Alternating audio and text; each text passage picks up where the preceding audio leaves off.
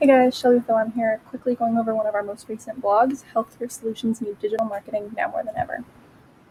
If you read one of our other recent blogs, you would recall that digital communication is lagging in healthcare, and we tend to see a lot of lag in technology for healthcare that isn't directly related to bettering their main offering, which of course as patients we're grateful for. We want our healthcare providers to be the best at what they do.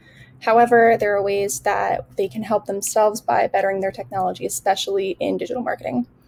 We tend to see that traditional sales is the most common method that healthcare solutions implement to, generate revenue, get in the sales cycle. However, it is very outdated just because it's expensive and it's really inefficient.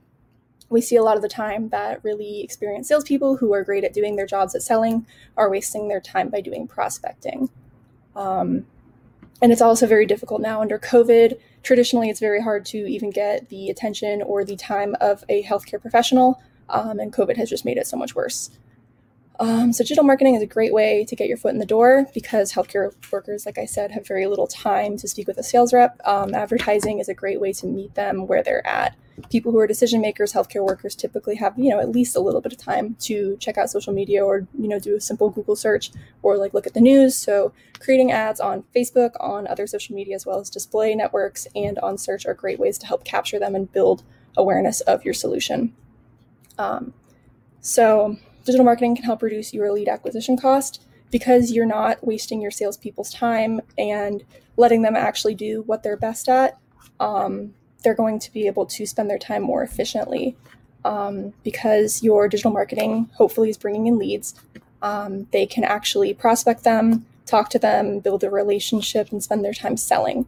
The average salesperson currently spends about 40% of their time calling and finding those prospects, 30% of their time actually in sales conversations, 10% onboarding their customers, 10% on customer care, and 10% on administration. So if you're filling up their prospects with inbound leads rather than having them spend the time prospecting, they're going to have 40% extra time to actually do tasks that build revenue.